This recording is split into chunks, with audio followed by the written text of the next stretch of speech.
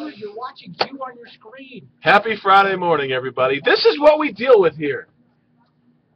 Ken Clark yelling at me for shooting my video blog here at my desk. What's the problem? Good morning. Happy Friday, man. We've got some coffee going on. We got some stories that we're covering. It's a busy Friday morning. Of course, what's that? That is mine. Where was that? Brooks stole it. You know, the other day, things got kind of... Just put it back when you're done. Lost track of my shoe. Whose is this, really, though? Brooke, is this yours? Yes. There we go. It'll be right there. It'll be right there.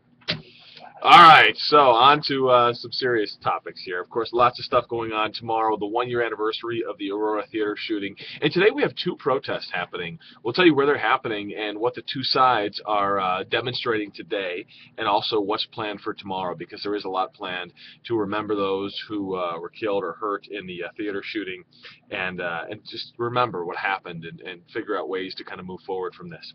Also, Detroit bankrupt. Have you heard about this? The city of Detroit is just bankrupt, and they are out billions of dollars. What does this mean? And how is Howdy Doody involved in all of this? We'll have that. You got to hear that. Interesting stuff. Also, could transportation of the future involve tubes?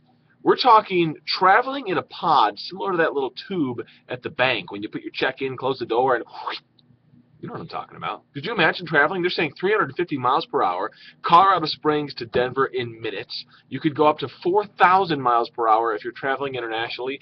And a company right here in Colorado is developing this. They say it's actually cheaper to build than things like a bullet train. They say it's a lot cheaper to build. But what's holding it back? Well, we'll tell you all that. And then on top of that, the ice cream man on your smartphone.